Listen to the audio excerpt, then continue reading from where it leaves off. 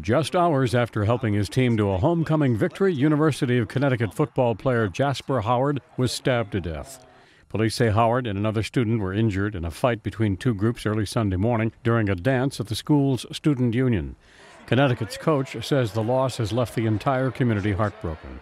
I have 2 children of my own at home, but I got 105 other sons, and one of my sons has been taken away. The coach says Howard was the first person in his family to go to college, and he came to UConn to get away from the violence on the streets of his hometown of Miami.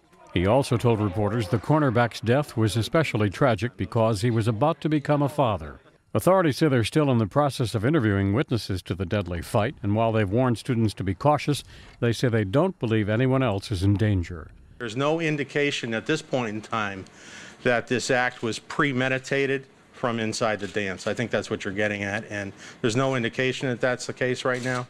But as you can imagine, we're early on in the case investigation. Authorities have not named any suspects at this point. School officials have declined to say whether any other athletes are involved in the incident. Brian Thomas, The Associated Press.